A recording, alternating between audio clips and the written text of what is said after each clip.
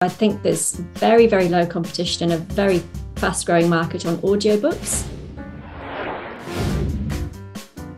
So nearly half my income is from audiobooks, and there's very little on that platform. So Amazon bought Audible, and when you sell an audiobook, you get quite a lot of dollars. You know, you might get a couple of dollars for a Kindle book, but an audiobook sells for a much higher price point. So I think there's very, very low competition and a very fast growing market on audiobooks. A professional narrator does all my books, luckily. So there's some really good people that you can kind of hear a little clip of them auditioning and then sign off on it. But because I've got this lovely assistant who helps me coordinate all that stuff, I'm really hands off on that now. She's got a few favourite narrators, and we tested out a few, found a couple we liked, and we just keep the good ones busy and keep feeding them all work, and they do a great job for us.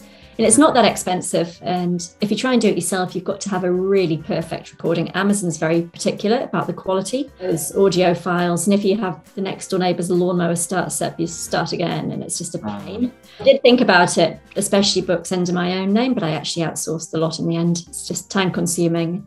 It's quite tiring work to read a whole book without a stumble or a fault. You've got to really concentrate for quite a few hours. And they have really great voices. You can select what gender, what nationality, even what regional dialect you want your book to be read in. So it's pretty fun. So many income multipliers. You know, you've spoken about publishing in different countries. You've spoken about paperbacks. You've spoken about ebooks. You've spoken about audiobooks, and all of those things are just one extra way to get new income. So with the paperbacks, is that Amazon printing on demand, those paperback books? Yeah. So it's a huge advantage we have over the traditional publishing world, where some publishing house would go to print and they'd print thousands of copies and shovel them off to all the bookshops and then send the author on a grim speaking tour to flog the books and then everybody's clipping the ticket along the way. Plus you paid all that money up front to print the books, which is really expensive and takes up all that storage and all the logistics.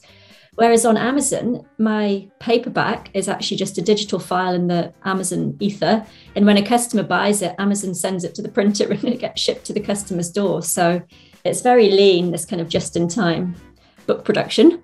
And there's no inventory sitting around. It's great, good for Amazon because they're always short on storage space, and great for customers because it's cheap. You know, there's no extra costs built into the business model. And also, if you want to update your book, I've got some books on different types of online business things, and I can do an updated Instagram ads for 2022 or something. So you can always revise it, or if you spot a typo or you get some reviews and they say, I didn't understand that explanation in chapter 3, you can improve it.